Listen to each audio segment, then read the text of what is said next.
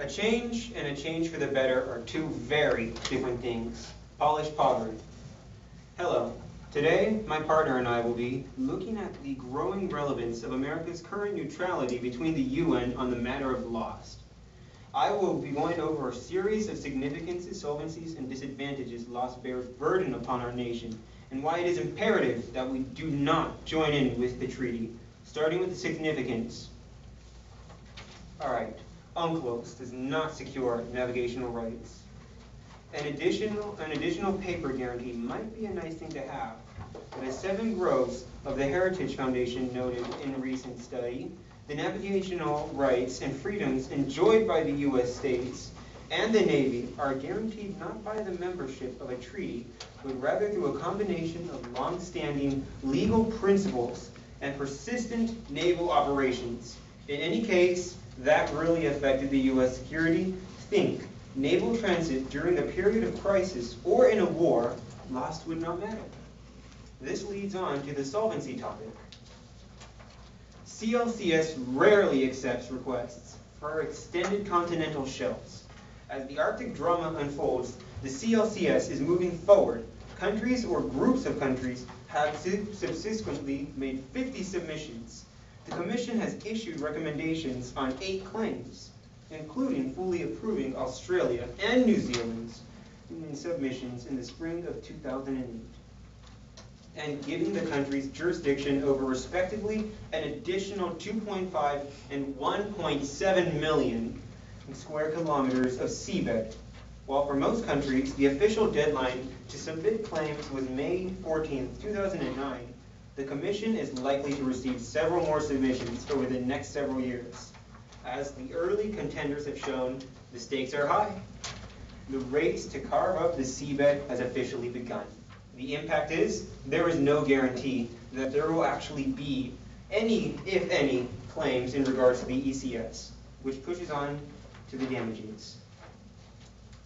Legal limbo lacerates livelihood. U.S. accession to the convention would provide an opportunity and legal form for other UNCLOS members to initiate lawsuits against the U.S., challenging the adequacy of its efforts to protect the marine environment. Although current U.S. laws may satisfy many of the general environmental obligations set forth in the convention, the U.S. might nevertheless be forced to defend itself in a costly and politically embarrassing lawsuit, challenging the sufficiency and enforcement of the U.S. domestic environmental laws and regulations. One such lawsuit, the MOX plant case. The impact would be very simple: more lawsuits, more spending. U.S. accessions to UNCLOS would expose the U.S. to lawsuits regarding virtually any maritime activity, such as alleged pollution of the marine environment from a land-based source or through the atmosphere. Regardless of the lack of merits as such a case, the U.S. would be forced to defend itself against every such lawsuit at great expense to the taxpayers of America. Any adverse judgment rendered by an UNCLOS tribunal would be final, could not be appealed, and would be enforced in U.S. territory. The impact is very simple. The U.S. would be forced to spend large amounts of taxpayer dollars in highly unnecessary lawsuits that would completely alter business practices. The result would not be increased economic growth, rather than crippling us. In conclusion, with evidence from damages, solvency, and the so-called gains, it is not in America's best interest to support and become a part of the law of the sea treaty. Thank you. 425. I just have a couple questions for you. Are more resources a good thing? Yes, but we would not get the resources, technically. The companies would.